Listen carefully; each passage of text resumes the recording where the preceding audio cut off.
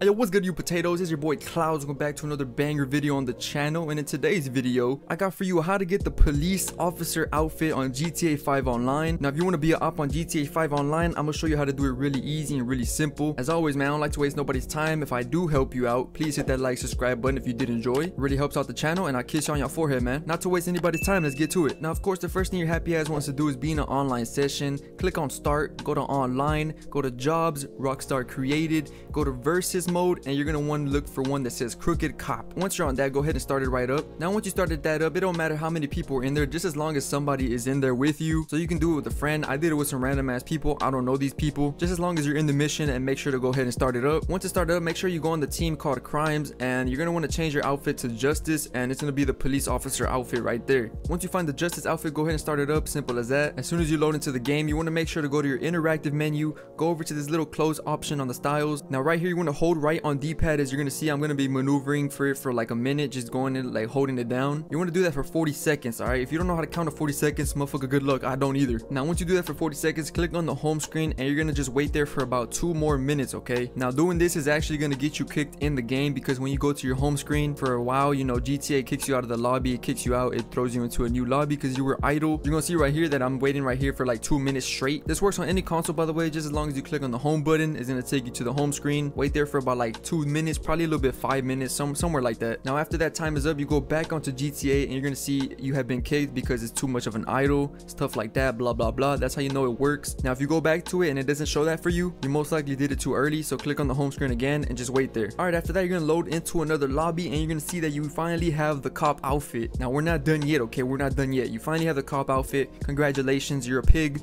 I'm just kidding, it's a joke. Now what you want to do here is go over to your apartment where you can change your clothes, and make sure to save this outfit, okay? Now this outfit is blacklisted, so you want to make sure to not call it cops or something that has to do with cops. For me, I did ops. I mean, that kind of has to do with cops, but at the same time, I don't think Rockstar is that motherfucking smart. They might be a shit, I don't know. So for me, I put ops right here, so you can change it to whatever you want. Just make sure you don't put cops, and boom, pow, just like that, you have the cop outfit. Now when you have the cop outfit, I recommend you not change anything. Don't change your hat. So yeah, I recommend you don't change anything, because it will disappear, and if it does not work on your saved outfit, you might have to do it one more time again and just save it, and it should work. So yeah, man, if y'all have any questions, go down below in the comments. If I did help you, please hit that like, subscribe button. It really helps out the channel. Kiss you on your forehead, man. Y'all have a good one.